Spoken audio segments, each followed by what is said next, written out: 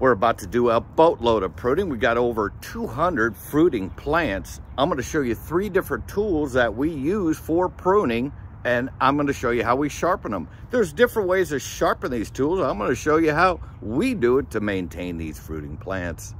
Tool number 1 is this hand job right here. This is by Corona, and I bought Corona. They're going to be a little more expensive, but they're going to last for a long, long time. Forged steel, Corona hand pruning tool.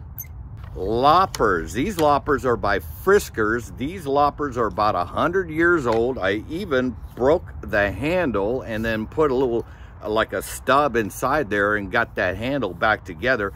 I use this to cut fat bamboo. Bamboo's a really hard wood. This sucker goes through that, but you want to make sure the blades are sharp. Otherwise, you're going to risk breaking the handle. I believe Fiskars has a lifetime warranty. Double check on that. I love these Fiskars. The third tool we use is the tree saw. This is by Corona also. I use this very sparingly because I will not be sharpening all these little blades. That's just too much work. If you want a tree saw to last, just make sure you don't cut something other than like a tree branch. If it hits soil or if it hits any sort of hard surface, you're going to start dulling these blades. Otherwise, this will last 5+ years and saw really, really good.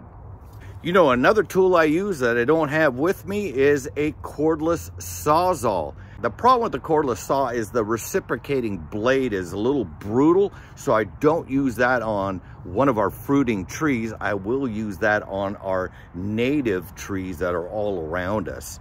The cordless sawzall is another fantastic pruning tool.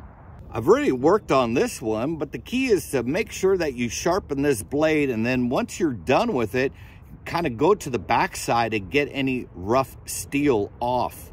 If you want to be really thorough, you take that bolt off, and that way you have this whole blade all to itself, and you can get in there really good with a file. You're going to want a little file like this. I bought this file for absolutely next to nothing. Don't get a cheap brand. This brand was obviously forged steel. Get yourself over a really good surface like this and just get in there and give that edge a rub. Do I need to stroke it only this way or only that way or only this way? I don't bother with all that. What I do know is once I do this method, this sucker will cut really, really good. Get in there. Give it a little bit of an angle, right? You do want to follow the existing bevel on that blade. Give it a good rub. Don't be cheap. There's a coarse side and a fine side on this. So I start off with the coarse side, come back with the fine side, and then flip it over. You want to file down any sort of funky steel that came up on the backside. Get it nice and flat. This is like a 100-year-old blade. I'm exaggerating to make the point, but if you take a look, this blade looks, this edge looks really, really good.